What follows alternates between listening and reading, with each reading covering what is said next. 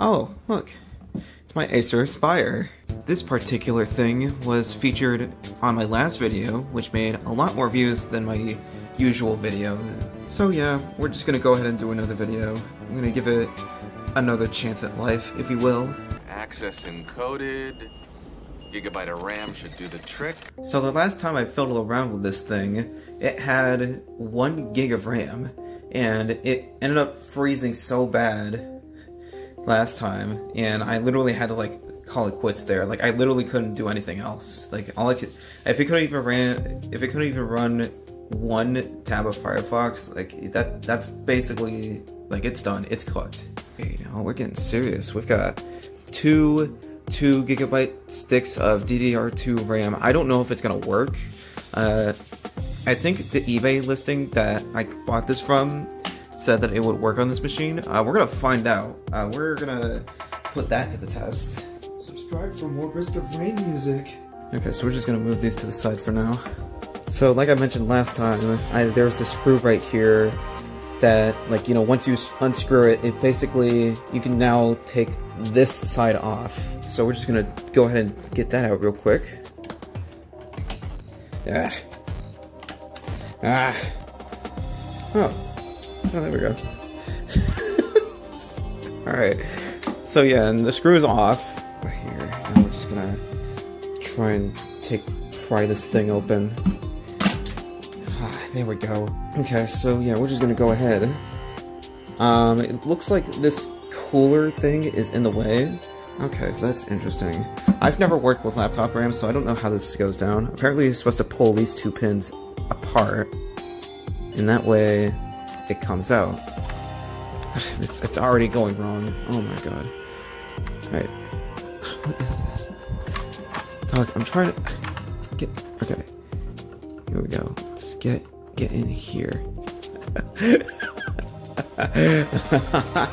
I'm so bad at computer stuff. Oh, it's literally like that.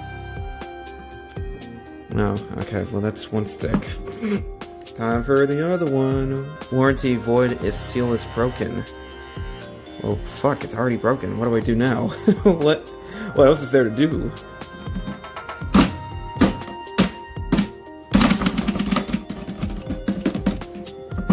Alright, here we go. Alright, hold on. Wait, I missed a spot. There we go. Oh wait, I missed more. Yeah, just hammer this thing, make sure we're all good to go. Alright, so that was a successful install, I think. Let's power it on. Alright, so we're back here again, at my desk, with the Celeste background and all that jazz. So yeah, we're just gonna boot her up real quick, you know, make sure that everything works out right. So let's just plug her right in. Hopefully nothing explodes. Alright, we've got power. Come on, give me something. Talk to me, Tiger. BGA. That's not a good sign. Uh-oh. I fucking knew it. Oh, what a waste. Really? Oh, it doesn't work. Guys. Alright, so I double checked. It says it runs 4 gigabytes, but that's clearly not the case here, so I'm gonna unplug this and take out the other 2 gigabyte stick and see what happens next. Ice cream, Miss Sprinkle.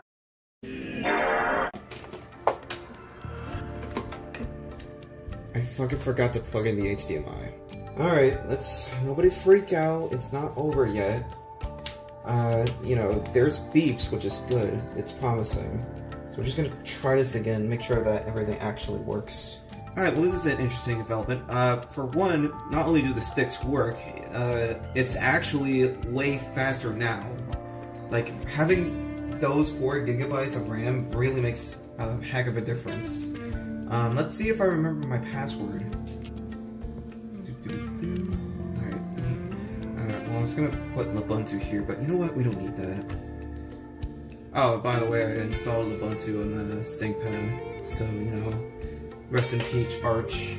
Okay, so the last time we pulled up NeoFetch on this thing, we had 833 megabytes, which is not a whole lot. That's not a whole lot of RAM to work with. So we're just gonna install this real quick. Okay, pull up NeoFetch. Whoa! Wow! It's only 3 gigs. What the fuck? Why is it only 3? Like even the ThinkPad, like the other one doesn't do this bad. It's got like 330. What? Okay, we clearly have an underlying issue right here. So here, okay, real quick, I'm gonna change gears real quick. I'm gonna distro-hop over to the Ubuntu real quick to give this thing a bit of a better chance. Also because I really like the Ubuntu's screensavers. So, here, I'll be right back. I'll distro-hop. Alright, we're finally at the desktop. Let's do some stuff. Here, we'll be goofing around too much. I do want to point out that I really like the screensavers on Ubuntu. They're neat. I love them. Like, you've got so many options. I think one of my favorites is the one with like the hands and shit. Here we go, the handsy. Yes, I like this one. This one's great. Okay. Oh, wait. I forgot. Some of these can be a little explicit, but you know what? Yeah, we don't have to worry about that too much. I'm gonna go ahead and get Firefox loaded up. Last time, one tab of Firefox was enough to completely freeze the entire system. Like the last video with only 833 megabytes, it was completely frozen. Like there was nothing I could do after that point. We have 3 gigs. There's supposed to be 4, but you know we have 3, which is cool, I guess. You know, whatever. Here, okay, I'm gonna try Reddit once again. I like how it has Twitter. That's not bad. That's not bad.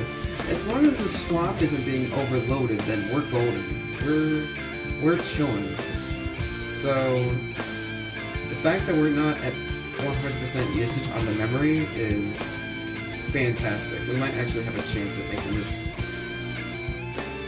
I wouldn't say usable, but you know, we can do something for a change. Actually, here, let's see how it plays out first. It might not be too bad. So...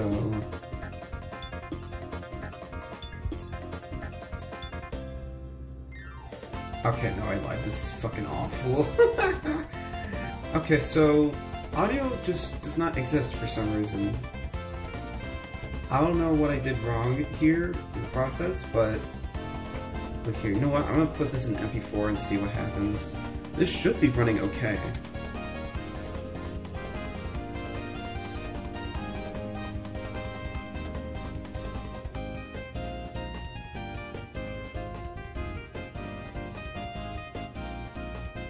Okay, this isn't really that much better, to be honest.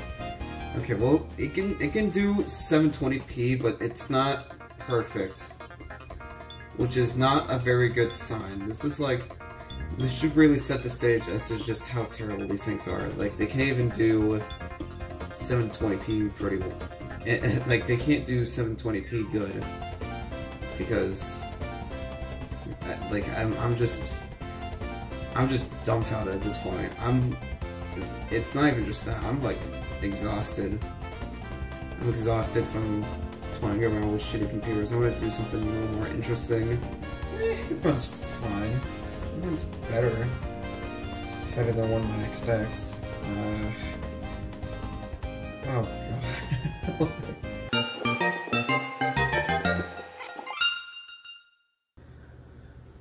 Alright, well, I think I'm just gonna end it there.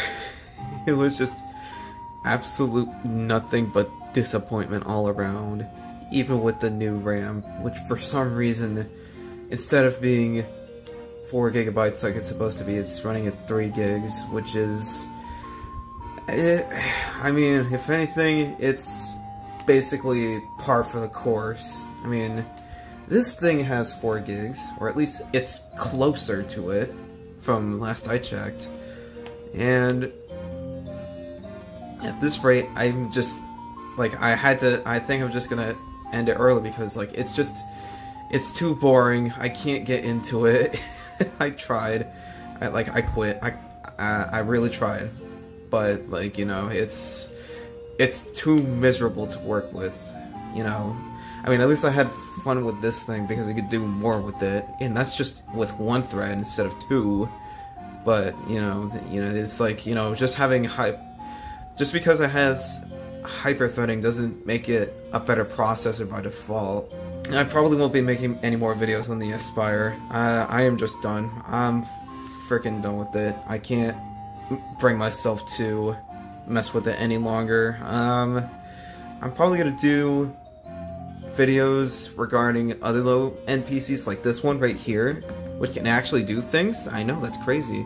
I have one other desktop down here that I've been wanting to make a video for a while, but for some reason I've just never had the time to do it. So here's to looking forward to that. You know, thanks for watching. Subscribe.